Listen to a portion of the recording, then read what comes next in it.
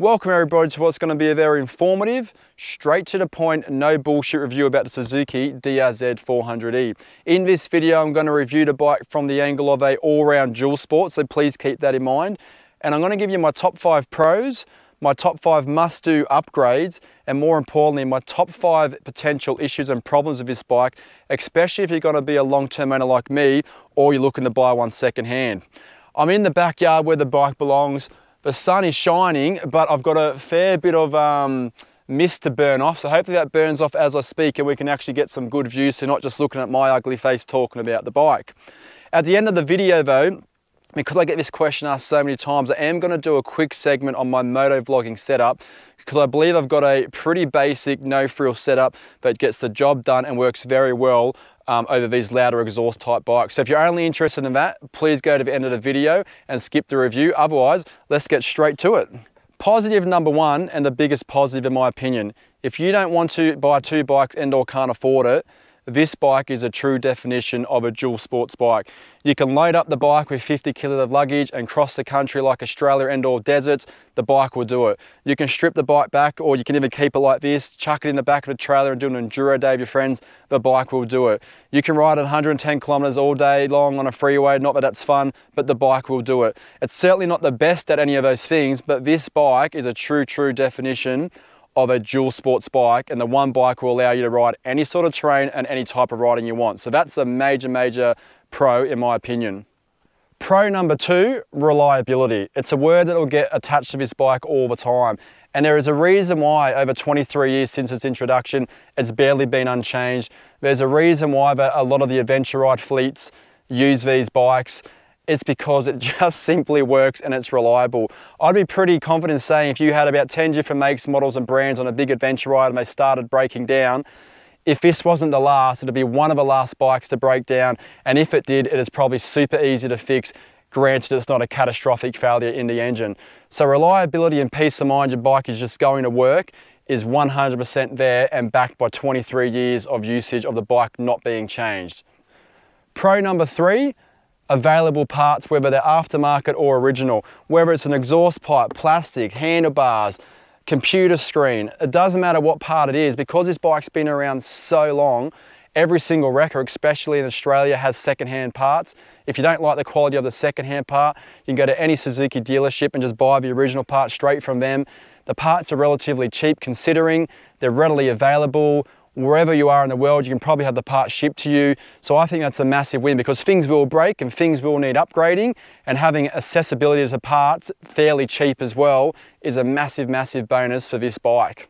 Pro number 4, durability. Kind of like reliability, but more in a sense the bike can just take an absolute flogging. I've crossed deserts with 40 kilos of luggage, 40 kilos of fuel, nothing broke. I've dropped the bike at 60 kilometers an hour, 20 kilometers an hour, nothing broke. You might bend a subframe here and there, you might bend your little mirrors or your indicators, but the bike as a whole can take an absolute flogging. I've dropped this thing, flooded in water, came out, ridden it home, drained the engine oil, it's still running, it's still working.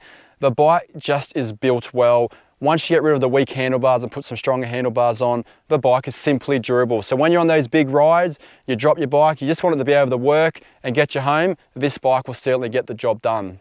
Pro number 5, service interval changes. Now this is in relation to the bike being able to do a bit of everything.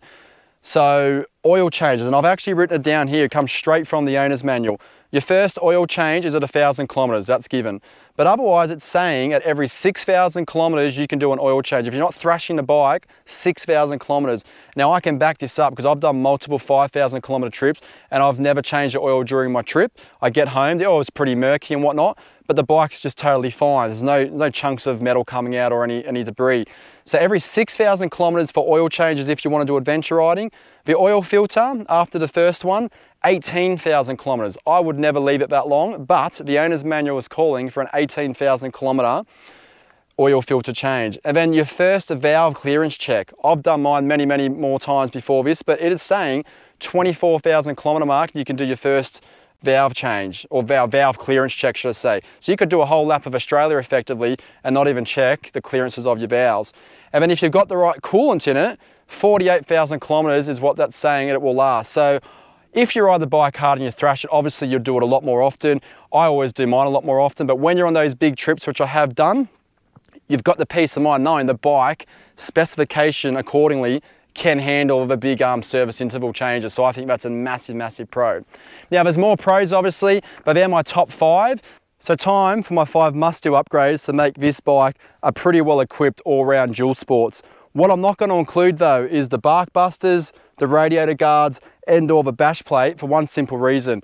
If you're buying this bike brand new, you should be able to go to the dealer, mate, I'll buy this bike right away today if you include the adventure kit, which will give you those 3 items. If they're not going to say yes, simply just go, I'm going to go elsewhere and shop, and hopefully they'll go, no, we'll give it to you. That's what I did. That's what a few friends I know have done. Hopefully that's good advice. Apart from those 3 things, let's move on to the 5 upgrades. So the number 1 upgrade for me is suspension. I would recommend anyone who's buying this bike to do all sorts of riding, especially kitted up and loaded up adventure riding, is get the rear spring done and get your front suspension done and make sure the bike is set up for the weight you're going to carry. I would also recommend is first riding the bike for 500 to 1,000 kilometers, so when you get your upgrade, you can actually feel and notice what your money has been put towards, and that's what I did, and I 100% felt straight away much better, much more comfortable, much safer as well, especially when I've got the load on. And when I don't have the load on, I just undo the preload a little bit and I make sure I get the right sag for my riding. So suspension, must-do item in my opinion. Upgrade number 2 for me, because I am taller as well, but would be handlebars and a set of risers. One thing this bike does come with out of the showroom is atrocious quality handlebars. They're pretty cheap and nasty, and I wouldn't want to be in the middle of nowhere, drop my bike and the handlebars snap off. So for me, peace of mind, and for when I'm standing up, a nice set of high-rise fat bars, about 1 inch high risers, and that would normally get you around 2 to 2.5 inches higher than standard, and that will be just enough so you don't have to go changing or rerouting any of your accelerator or clutch cables, and exactly what I've done on this bike. So that'll be number 2 for me. Upgrade number 3 for me is a comfort seat. I've got the Seat Concepts one. This is in the higher model. Most seat brands will make a high and a low version. For me being 6'4", this one does the job. But not only for comfort reasons, because when you're doing the long trips, the standard seat's just going to absolutely suck. I know guys can use them, but for me it sucks. But it gives you a wider platform and a higher platform to put your different types of saddlebags on. So I find that just gets me out of trouble and gives me more options to use. And then when I go enduro riding, I do take this one off and I just chuck the original one on, and I've got 2 seats to use. So a much, much needed upgrade in my opinion for all sorts of riding. Upgrade number 4 is a good set of case savers. Most bikes have it, but the gear lever on the Suzuki's got a very, very sharp point there. Granted, you should file that down anyway, but my case saver's got massive gouges out of there because I've just dropped it, it just hits. But why would you not just put that $100 part on, probably not even that expensive, and not have your engine ripped open by a simple little gear lever when you fall over? So case savers, both sides, are a must-do item. Upgrade number 5, it might seem very, very minor to some, but if you're like me and you like to keep the bike original and one day want to make it stock standard again, is your indicators, flashes, blinkers, whatever you want to call them. They are absolutely massive ×4 on your bike, and they get caught on absolutely everything, especially when you're doing enduro riding. And I have replaced mine to some cheaper front LED ones, and the I think they're called click and ride, or the ones that you can pull in and out on the rear, because I've broken too many original ones and got sick of spending money on replacing them. So now I've got my original ones at home, and one day I'll make this stock standard again and I don't have to worry about always replacing it. Not to mention it's a pain in the ass to rewire, replace, and it just puts you out off the road for a while. So that's my 5 upgrades there. Obviously there's far more upgrades you can do, but those 5 will get your bike out of trouble, it'll make it more comfortable for you, and that's the bare minimum you'll need to make the bike an all-round dual sports and achieve any terrain without fuss. All right, time for the 5 issues and or problems, probably the most useful information for anyone watching this video. I've owned this bike for 6 years, so I've came across everything, but I've also got 3 local records that I always use, and those guys have dealt with these bikes for the last 23 years, and they know absolutely every problem that happens because they get the bike in and they can see what's happened. So this information is pretty critical. I believe it's very accurate. So I'm saying that issue number 1, or potential issue, is the subframe. As you can see in this picture, it's got this cross brace here, which is purely only designed to really hold a toolkit as it comes from the shop. But for me, my one vibrated cracks through it and I made it weaker. So an easy fix of that is a 5mm piece of mild steel, bend it to fit with a pair of pliers and in your vise, two holes on either side of the subframe, and just bolt it over the top. And make sure rear fenders sit a little bit higher, but that has saved me for 20,000 kilometers and nothing further went wrong with my subframe until recently when I flipped my bike on a big hill and I actually bent the whole subframe, but that's a different story. So I've now got a new one, but that mild steel did all my travels, carried all my weight, and just kept the subframe in one piece. So that's definitely something to consider. Mount your stuff well, keep an eye on your subframe, and if you're seeing signs of cracks or you want to be preventative, just bolt a little bit of a 5mm extra bracket, and then that'll just reinforce that whole area. Issue and problem number 2 is potential oil usage. My bike from day one has always used oil when I get around that 3,000 or 4,000 kilometer mark without doing a change. If you change the oil like every 1,000, 2,000 or 3,000 kilometers, you've probably got no problems. But anecdotally, I've experienced this, and I've got 2 guys that are mates that are wreckers, and they say the number 1 reason they get this bike in a shop is a blown engine from no oil because the rider has failed to either check the oil or has gone too long and not worried about doing it at all. So do yourself a favor, if you're going on a big trip of maybe 3,000 or more kilometers, get a 600ml bottle of Coke or Sprite, pour boiling water into it, shrink it down to half size, and just carry 300 mils of oil with you, because every time I've hit that 3,000 kilometer mark, I've had to top it up, and too many times I've been in a corner store or a general store on the outback and they haven't had the right oil, or I didn't really want to use that oil. So that's what I do to get myself out of trouble. It doesn't mean your bike's got any problems with it. It just means it can utilize a bit of oil. No dramas at all. Just be mindful. Issue and potential problem number 3 is a swing arm. About $350 for a replacement part secondhand if you're lucky, around $1,200 or more brand new. But the Achilles heel on this bike is you've got this in here, and I'll show you on a close-up. You got this rubber / nylon high density chainstay or protector, whatever you want to call it. It's actually a perishable item that you won't see in your owner's manual. But if you've got a combination of a loose chain and you're bouncing through the full range of your suspension all day, it can wear through it. And what it'll actually do is it'll eat into the actual meat of your swing arm to the point, as you can see in this picture, mine ate through all the way to the bearings and I had no idea about it other than coming across it by accident. A telltale sign, and what I've learned, is the top of the chain down here. If that's getting really, really shiny compared to the rest of the chain, you've probably got metal on metal, and it's time to have a look. And the best way to have a look is take your wheel, chain and front sprocket off and actually get under there. That part is only around $40 to replace versus $1,200, and that could be a catastrophic failure if you didn't realize and you wore through your whole actual pivot swing arm. You'd be just absolutely screwed. So always keep an eye on the swing arm when you get the chance. Potential issue and problem number 4 is this little oil return box. I'm not going to go into explaining what it does. You can research that yourself. But effectively, it's just 2 bits of plastic that are just molded or pressed together. And what can happen, it can actually crack, and I've had it before, and oil just starts slowly dripping down, and nothing major. But if you weren't aware of it, that could end up being catastrophic on a big, big trip. So obviously a telltale sign is when you've got oil and grime just dripping down there, because obviously the dirt's going to attract to the oil. $80, replace the part. It is a pain in the ass to get in and out, but replace the part and you'll have no problems. Another thing that can happen with this is that the oil in there can get really gummy and grimy, and actually the oil in the return box is not doing its job, and you might find that you lose more oil out of the overflow hose, and that's another way you could potentially lose oil. So keep an eye on the oil return box. Potential issue and problem number 5 might be a minor one to some, but to me it can be a major one if you're not keeping an eye on it. And you can see by this picture, and I'll get a close-up, it's your rear wheel spacers. If you don't pack it full of grease and regularly clean it, they can actually wear a groove where they sit on the bearings, because what happens is you get a bit of grime in there and it will just absolutely eat away at the spacer. They're only about a $50 replacement part, but the best way to do it is when you're changing your tire, changing your tube or servicing your bike, pull them out, clean them up and actually really fill it up with grease so the dirt sticks to the grease, which is a no-brainer. But I've seen it so many times those spaces are nearly about to literally be worn through and break. So imagine riding along and that happens. That's not a part you'd probably think to bring. But if you look after them, they'll actually last a lifetime on the bike, no doubt. But I've experienced it. I've seen the wreckers, they've got plenty and plenty of ones that are just absolutely trashed. So keep an eye on your rear wheel spacers and always put fresh grease and clean away the grime when you get the chance to. So they're my top 5 potential issues and problems. If you're buying a bike secondhand, look at those particular issues I mentioned, because if they have got wear and tear, it's probably a good indicator that the owner hasn't been maintaining the bike, which may present other issues down the track. These things can happen, and if you can be quick enough to notice them and replace them or intervene, your bike will just ride forever. But hopefully those pointers have been helpful and you get some information there that you can use yourself.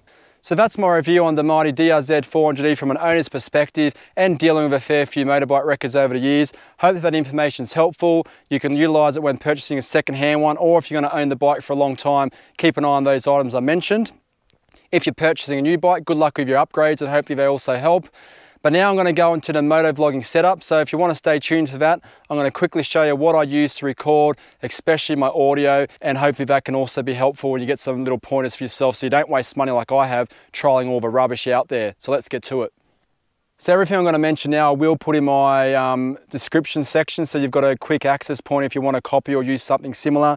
This is not for any discount purposes or anything like that. It's just information for someone who's like me who would like to know, so you don't have to waste your money like I have over the years. But in terms of filming, I've got a love-hate relationship, but I use a GoPro. I'm up to the GoPro 9 at this point. I know there are a lot higher ones now, but look, the GoPro for me, it has a lot of issues. It always conks out. I have a lot of errors and I've wanted to just throw it in a dam once upon a time. But it does film and make crystal clear images compared to some other things I have used. So I do use the GoPro. I do use just a chin mount here. I used to use a side mount, but I much prefer the chin mount now. And I do have the media mod because the media mod allows me to charge and film at the same time. And it also allows me to attach little microphones and whatnot to the actual console when I'm doing this sort of filming like this. So GoPro 9, chin mount, not side mount, with a media mod. So in terms of an internal microphone for when I'm actually riding, I just have a Rode Lavalier Go. It cost me about $100 back in the day, but this thing's gotten wet, it's been dusty, it's been tortured, and it's been running now for 4 years for me. Obviously all the cables run in and underneath my helmet padding, and then the little microphone piece just comes out next to my cheek. I do have a dead cat on it to stop all the wind distortion and whatnot, and then I just sticky tape it down. Now that thing's been there, has never budged for the 4 years I've used it. It's been tortured, but one recommendation is if you're riding, you've got to have your visor down if you want clarity. If you're stationary, it's not too bad, but also if your helmet like mine has got these little holes in it, put a bit of black electrical tape or duct tape over it, because that also will distort the quality a fair bit when you're doing high speeds. So that's a simple little method that I use. It's worked, and you can obviously see by my videos on my channel, the clarity is pretty decent considering you're doing 100k an hour with a noisy bike. So in terms of audio when I'm at the campsite, and I've obviously got my helmet off, I find when I was going to the GoPro, like it does have good audio, but if I turn the GoPro backwards, frontwards, it just seems to jump between microphones and it's not picking up clarity for me, and I just find it was just too much up and down and I didn't want to have to fiddle around with all the buttons all the time. So I just got myself one of these little Saramonic smart mics, I think like $30 or $40. You plug it in and it just gives you that more clear, consistent audio, which I never used to care about, but I can see the improvements in my own videos as I've been sort of learning myself. So this, for how much money it costs, is so much better than relying on all the buttons on the GoPro and or changing audio quality. So that's pretty handy, and it's so small as well. And a real game changer for me is going to a wireless microphone for situations like this. So I have used, or sort of say I have borrowed off a friend a Rode Wireless Go, but to me it was a bit chunky and it wasn't lasting very long on its batteries. So I tried a different brand. I'm now using a Saramonic Blink 500.